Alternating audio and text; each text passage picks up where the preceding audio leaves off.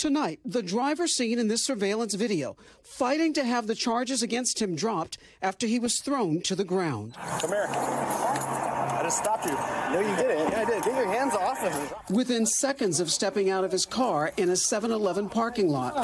What the is happening?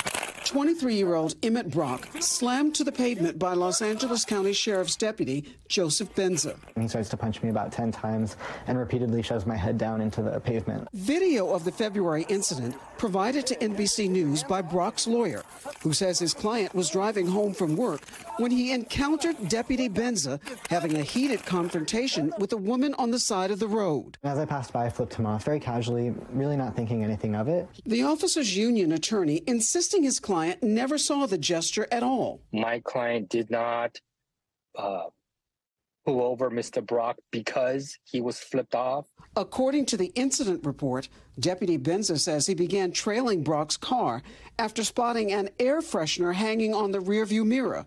Brock says the officer never turned on his lights or siren, instead following him into the parking lot. By the time I'm on the floor, my only thought is he's going to kill me. The use of force didn't happen because of the air freshener. The use of force happened because Mr. Brock resisted the detention. Lawyers for both Brock and Benza tell NBC News the LASD has concluded the use of force was justified, though the Sheriff's Department declined to comment directly. Brock, who has been charged with misdemeanor resisting arrest and battery on an officer, says the incident cost him his job as a teacher and that he plans to fight those charges. Nothing was more difficult than losing my job.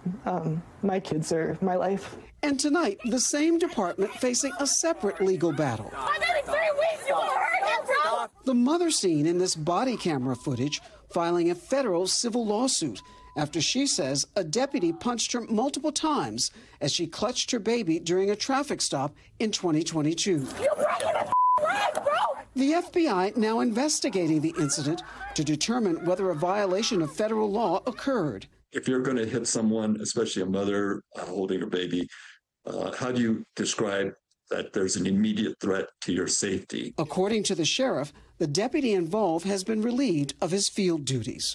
Rahima Ellis, NBC News. Thanks for watching our YouTube channel. Follow today's top stories and breaking news by downloading the NBC News app.